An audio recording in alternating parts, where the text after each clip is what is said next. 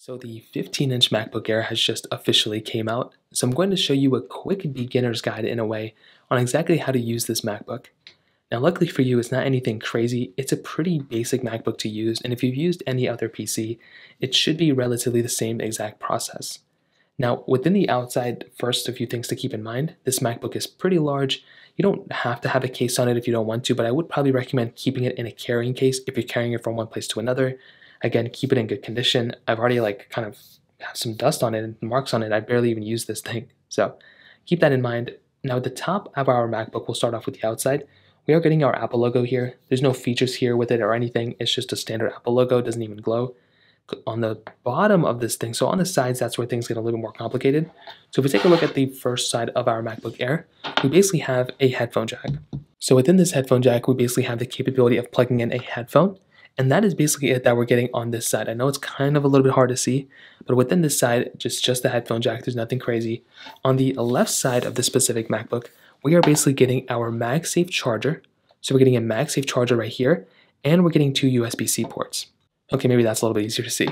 The advantage of getting two USB-C ports and the MagSafe port is that you can now actually charge your MacBook separately from these specific charging ports. So the MagSafe charger is what comes into the box normally. So you should be able to go ahead and basically just plug in your specific MagSafe charger right here and also use these two USB-C ports as whatever way you want to.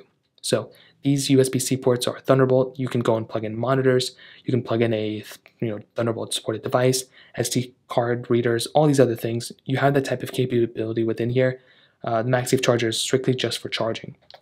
Now at the front portion, it's just a lid opening case, so you can just go and pry this open if you want to. And at the bottom, we basically have our indents. So these things allow us to basically set this thing up on a table. You have a little bit of information sometimes on these MacBooks, like right at the bottom right here. But beyond that, there's nothing really else going on for these. You have screws, you have feet, everything. So overall, very, very good looking MacBook, and it definitely looks pretty good in my opinion. Now, flipping this thing open, if you want to, you can go ahead and erase it by holding down the lid right here and basically flipping it open.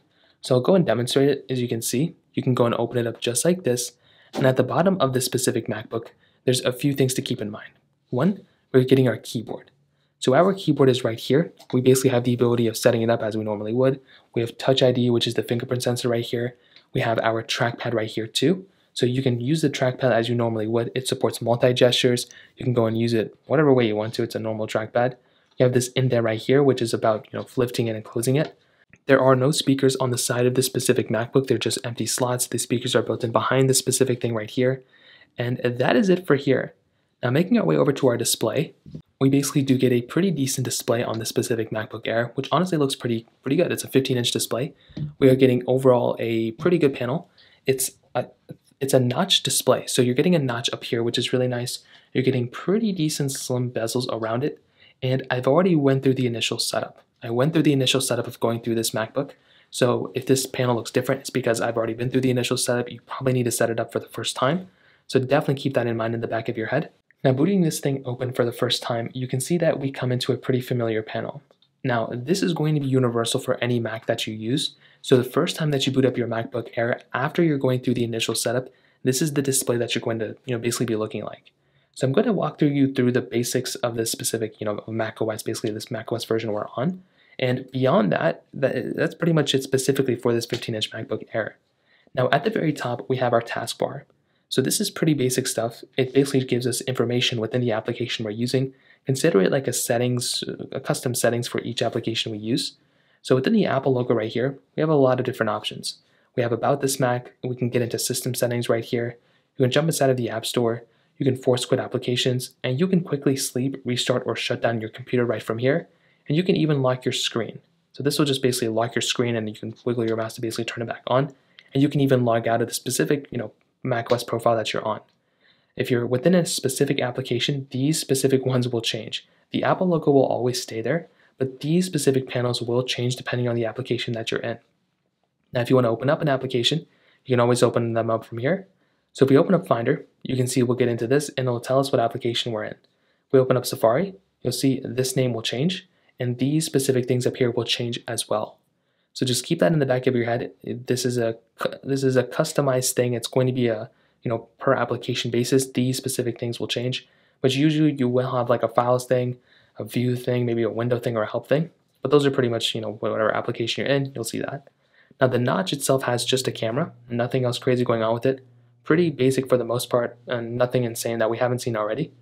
Behind or to the right side of this specific, of the macOS profile, you can see we have a couple of things. One, you do have that battery icon. So you can actually go ahead and just, enable, you can just see your battery if you want to. These are customizable too. You can just change these whichever way you want to. You have the Wi-Fi toggle in the search bar, but you also have these two things. These are pretty much consistent. They're pretty much always going to be there. These things can change. You have your date and time. So if you're wanting to change your date and time settings, you have the capability here. But under this control center thing, you do have the capability of basically customizing your settings even more. So you can go ahead and, use your Wi-Fi, Bluetooth, and AirDrop. You can turn on your display mode and say sound and so many other things here. You can change your brightness here, which is pretty important. You can also grab a toggle from here and bring it and paste it up right here too if you want to. So that's another thing that you have the capability of doing too, which is honestly very, very cool. Now this middle panel here is pretty much always going to stay consistent. You can, make a window. You can actually just double click on the Mac trackpad like this, and you can, make a new folder. You can change wallpaper. You can use stacks, which I never really use. But it's a pretty cool thing that you have. Now at the very bottom, we kind of opened some applications up before, but you can also go ahead and see all the applications you have by clicking a few buttons. You can either go ahead and basically go like this on the trackpad, which is what I do on an everyday basis. So go like literally like this on the trackpad, and you will see that all of your applications will be pulled up here. So we don't have too many because we haven't installed any apps really, but you can always click the search bar up here to search for an application if you're looking for one. And the search button here brings up Spotlight Search. So if there's a specific application you're looking for, or if there's something you're looking for in the meantime, you'll basically be able to search for it not only for applications, but also for files, for destinations, for really anything that you want. You have that type of capability here, which is honestly very cool. Now, again, at the bottom, you do have the capability of opening up all these other apps. So I would implore you to actually go ahead and open up these other applications. Just kind of open them up. See the vibe that you're getting. If you like a certain thing or if you want to open up notes or whatever, you have the type of capability here, and just kind of keep going through and opening up the apps that you want. The App Store right here is the application where you can download your applications from. So just go ahead and go through and find the specific application that you want to download by clicking into here. Click on search, and you should be able to go ahead and basically find a specific application that you want. And that's another cool thing that you have the capability of doing. Now finally, the big thing here is basically within system settings. So if you click on the Apple logo in the top left corner, and if you go ahead and click on System Settings, which is right here, a big thing to keep in mind is to basically make sure you understand the settings within your system. So if you go right here, what I probably recommend doing is going through and clicking on General and clicking on Software Update and just seeing if there's an update available for your Mac. A lot of the times there might already be an update available for your Mac, and all you're going to have to do here is basically update your Mac.